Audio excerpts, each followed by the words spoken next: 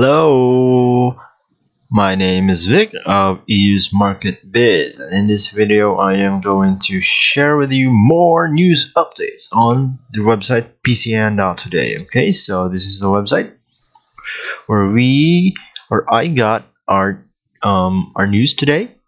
So I'm going to read you the major news that I found here, which are very interesting. So before I start, I just want to share that this website, preferredcurrency.news, is a website in which you can subscribe for $15 a month or $180 a year to get the daily newsletter. So in my previous video, I shared with you the newsletter, so please watch that also. Okay.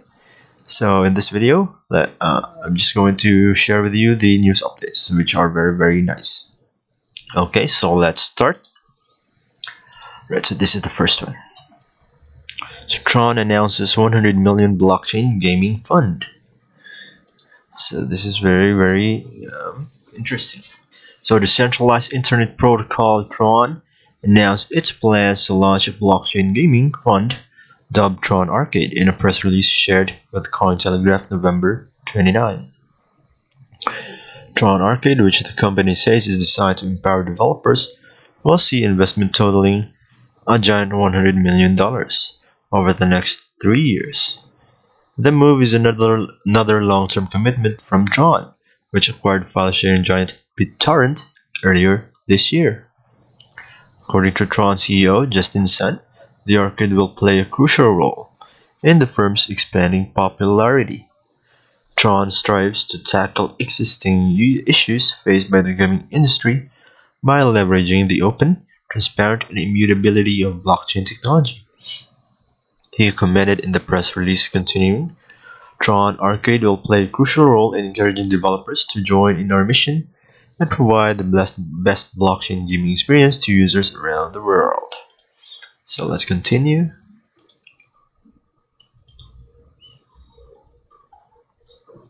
So in line with that, with what has become a common theme in its publicity, Tron highlighted the attributes of its network, such as transaction speed versus those of Ethereum.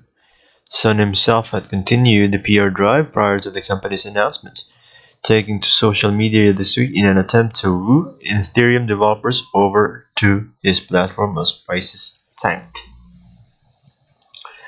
See? So that is the first one. So it's very nice, especially to those to Tron holders.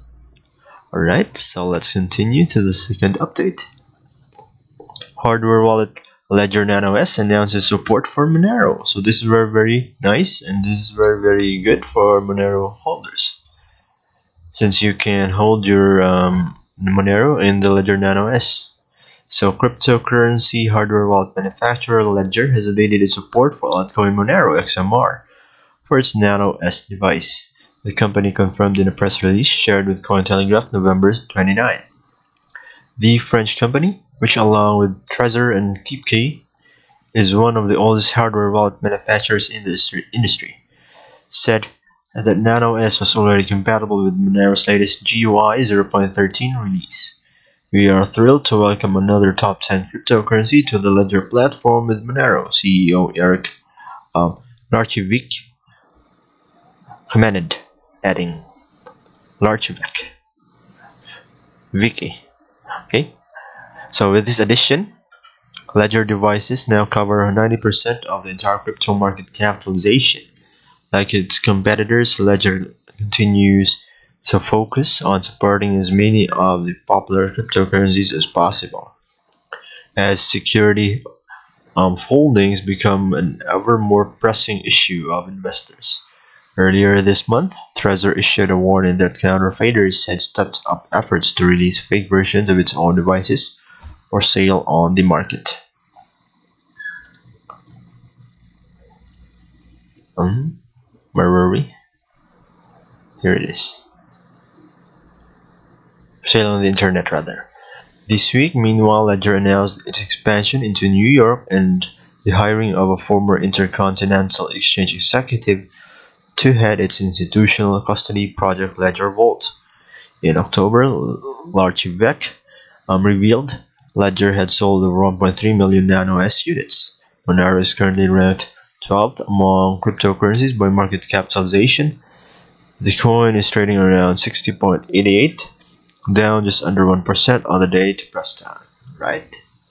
So this is very interesting, as you can see, right? So the next one is also nice. So here it is.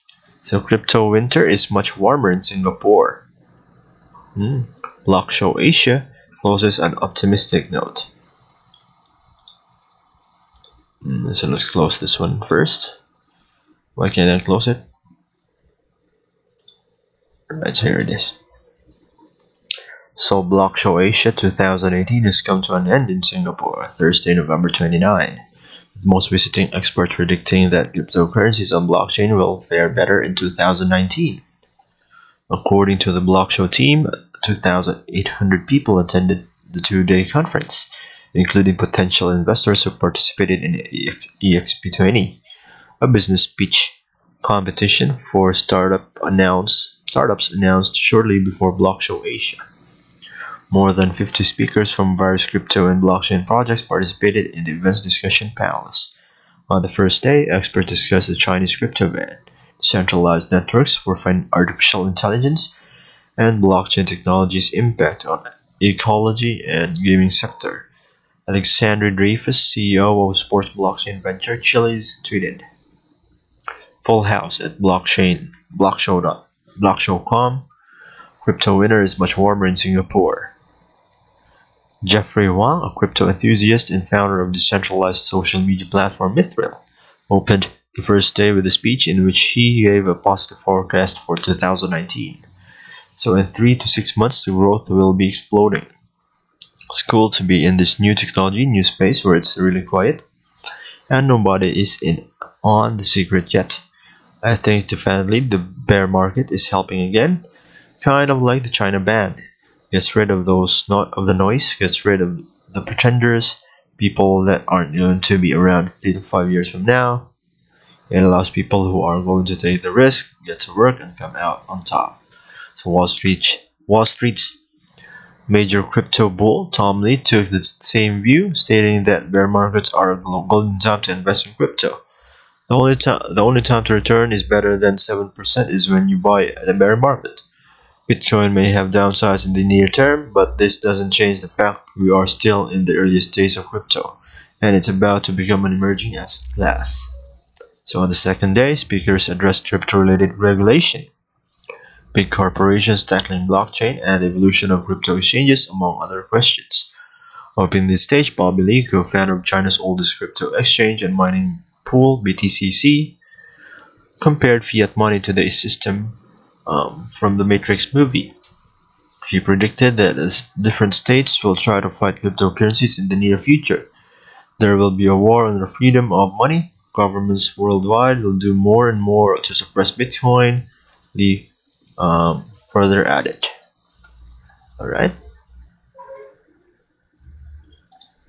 Especially in this bear market, I urge you, if you are a true believer, if you truly understand the essence of Bitcoin, the impact of Bitcoin, about the new form of ownership, about the control we're taking back, about the freedom of money, you should hold or hodl Bitcoin.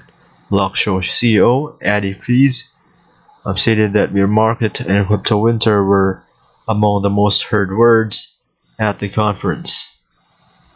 However, he believes that in 2019 markets will change. This marks the second time that Block Show came to Singapore. In 2018, the conference team also held Block Show Americas in Las Vegas and Block Show Europe in Berlin, which saw a record turnout with 3,000 people attending the event. Right, so those are the three that I find very interesting in the news updates today. Okay, so guys, if you have time, please visit pcn.today also, right? So if you're fond of listening to podcasts and watching videos, join this Telegram group, especially if you're an EOS holder, because it will keep you up with the latest podcasts and videos being published for EOS. Okay, And if you want to join Initiative Q, you can use my Initiative Q link below at the description. Okay. And also, if you want to get rewarded in crypto, download Lumius.io in your favorite App Store or Google Play Store. Okay. So I think that's it. So guys, before I go, I just want to say that I am not a financial advisor, and everything I say here is not a recommendation for you to buy and sell crypto. So you must always do your own research before deciding for yourself. Okay. So guys, this has been Vic once again, bringing you the latest news on cryptocurrencies. Right. Signing off. Bye bye.